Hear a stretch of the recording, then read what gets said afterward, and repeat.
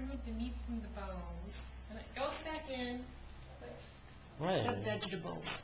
And then you put more stock in, and you cook it a little bit more. Oh, look at that. Look. Bugs funny. Yum. Look at the backbone. Ah, the backbone!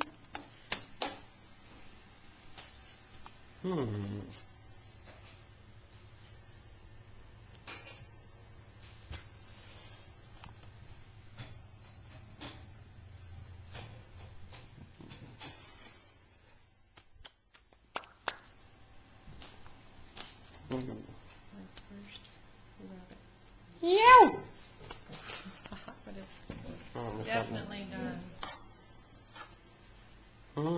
Yes, I've looked at this rabbit for about a minute. What? Want me to stop? Yeah, she may stop now. Bon appetit.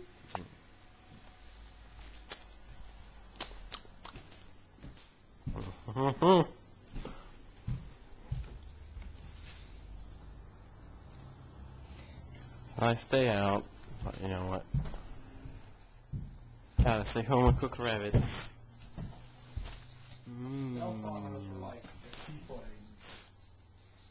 You can take everything. It's like, oh. Seaplanes are fun. Well, at least wasting his money on fires. That's all the meat I got out, and that's the bones. I still swear there's a leg missing. Now it says you can add more stock and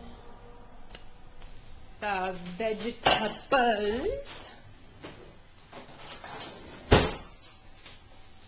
I'm telling you, for a gal that's never ever had rabbit and swore she would never ever eat it, this is really good.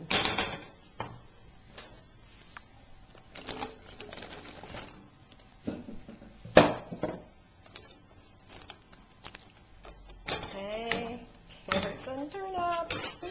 Every child's favorite. And put it back in the oven. Let me see. Let me make sure here. Remove from oven. Take out any fine bones. Add the vegetables. Cook for 40 minutes. Topping with more stock. Remove from the oven. Place rabbit on your tray. Mix the flour. Cold water. Slurry. Stew. Cook. Stir. Add rabbit. And reheat. Okay. Gotcha. I'm supposed to add the rabbit to the meat, to the vegetables, so, and then cook it. So, just so you know, I am following directions. 5 minutes late, but I'm following them. Now, for the piece de resistance. Ta-da! Rabbit stew. That's my mom pocket meat. Now I'm waiting for the dang taters to boil. Then I'll be done. So, Darby, ready for this experience?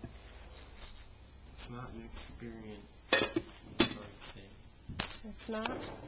It is. It's a culinary experience. Never had rabbit. That tastes just like chicken. No, everything is an experience. That's stupid. Noah, have you ever Day before?